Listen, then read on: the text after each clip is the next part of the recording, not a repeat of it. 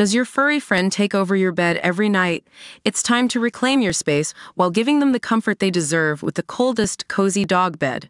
Don't wait. Check out the link in the video description to buy now on Amazon. After welcoming baby daughter Madison with wife Amelia Tank in April, Olly Murs has been embracing his new role as a dad.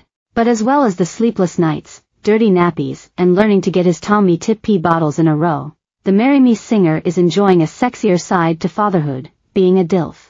The term, which stands for Dad I'd Like to F******, is a label Olly is comfortable with after hanging out with new dad Joel Dommett and father of four Joe Wicks.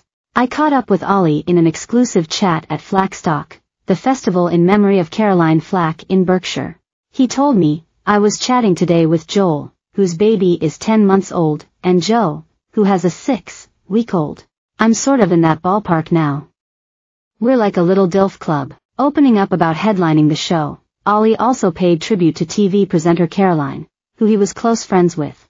Olly said, "In all the gigs I've done in my career, this is probably the toughest. I'm excited to be doing this for Caroline and her family, but I sort of wish we weren't doing this." Denise Van Outen also played a DJ set at the event, which raises money for charities Mind, Samaritans, and Charlie Waller Trust as well as humanitarian organization Choose Love.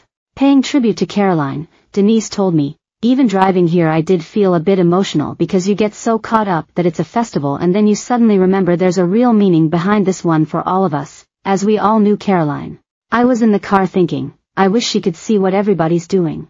I've got 2 teenagers with me, obviously one is my daughter, but I was explaining to them what the festival is in aid of because I think it's really important to discuss with young people so they totally understand that you can speak to someone if you're feeling bad mentally. For me, more than anything, that is the reason this is a festival I really wanted my daughter to come to because I think it's important they have an understanding. It's the one festival you wish wasn't happening. But it is, so we make it brilliant for her and for everybody else that needs the support." Jade Thirlwall is going all out on her first solo album and has enlisted the help of Mike Sabbath, the producer behind Ray's 6-time Brit Award-winning My 21st Century Blues.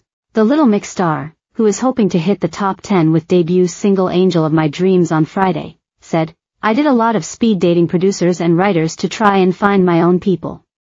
In the band there was such a formula, so I tried to push myself with new people." She has also written tracks with Ray and Tove Lo for the album. Being one of the hardest working women in music has certainly paid off for Dua Lipa.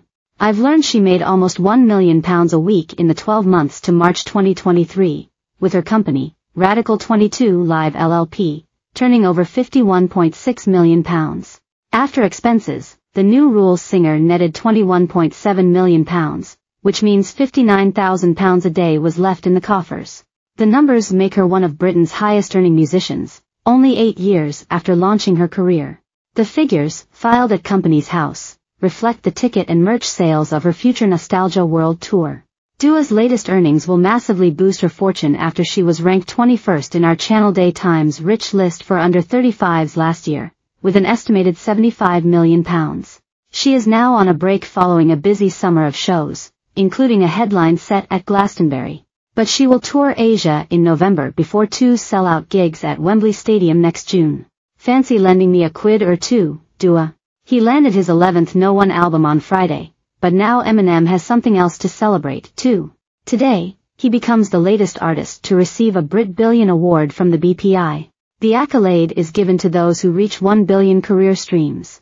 So far it has been handed out 39 times, and Eminem now joins acts including Queen, Green Day, The Rolling Stones and ABBA. Blake Lively and Gigi Hadid dressed the parts for the New York premiere of Marvel superhero flick Deadpool Wolverine.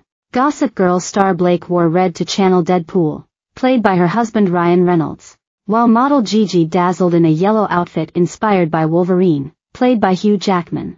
Brit Emma Corrin, who also stars in the film, which hits cinemas tomorrow, was bewitching in a black leotard and